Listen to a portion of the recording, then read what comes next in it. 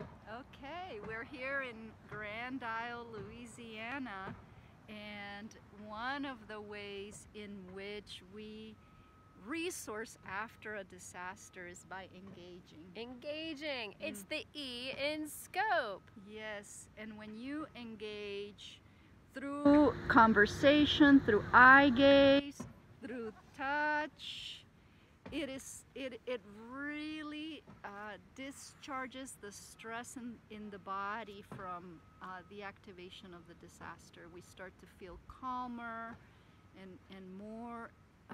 We start to feel like we're not alone. Yeah.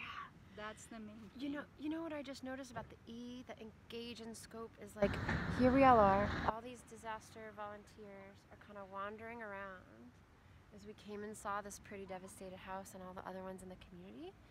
And it's like, immediately the disorientation of the space is here. But when I could see you and I'm like, hey, let's talk to people about the E and engage in scope. Yeah. We come together again, we get in dialogue, we don't even know how, we make Yeah. up some little reason, but you come back together, you engage, and it's like, I'm part of Yeah. something with someone.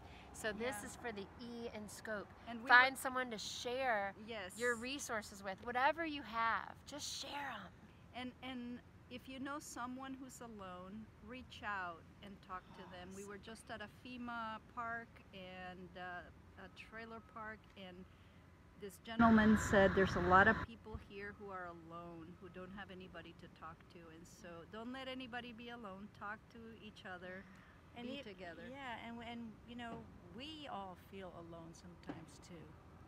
And so engaging out heals so many others, and it heals yourself.